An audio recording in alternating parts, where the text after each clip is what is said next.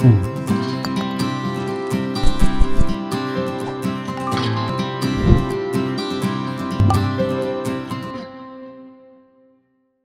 back to SWAM course on Design Thinking and Innovation. We are looking at week 10, section 3, which is to do with your project.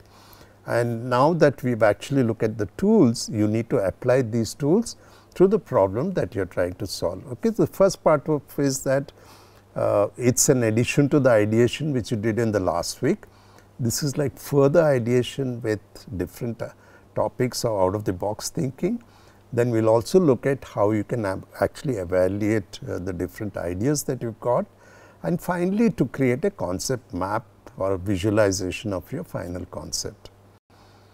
Okay, so let's start with the topic. It's section P10, week 10.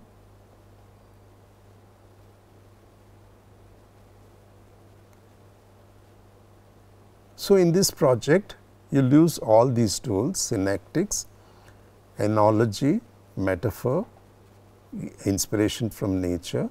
You'll also evaluate your concepts and try to do a concept map. So if you look at the content, it's these tools which are ideating tools. These are additional ideating tools, followed by concept evaluation and then making of concept maps.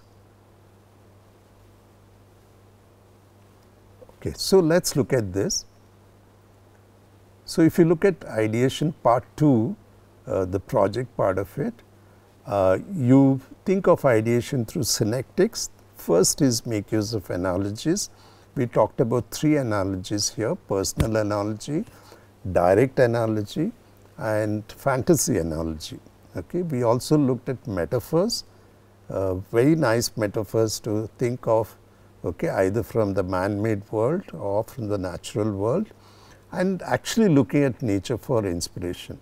Okay. So these are the different techniques that you can use. Once you do this, you have a lot of ideas. Okay. You have to group them and then use a table to evaluate your concept, which also we have done it in detail in the tool section. So you need to apply it to your projects. Okay, and then finally, the final concept that you want to take ahead, or maybe 1 or 2 concepts that you want to take ahead, you can make a visualization of this concept, which you call it as the concept maps. So that's it. That's the project part of it for week 10. Okay, so just to tell you, note down the restatement of the problem connected with your topic. Brainstorm for unique, unusual, connected, interconnected ideas for your topic. You can make use of analogies, metaphors and inspiration from nature for ideation. Make concept evaluation tool to select your final concept out of the many that you already done, and then make use of concept map to visualize and map your final concept. So that's the project part of it. So this was section P10, week 10. Thanks a lot for listening. Let's look at the summary of week 10. We did the process, which is basically ideation part 2, concept evaluation and concept maps. We went into the details of it in the tool section. We applied this into your project, okay, and then the next section is the case study. A very nice case study on the BPCL, Bharat Petroleum Corporation Limited retail vision outlets, and case study on identity design.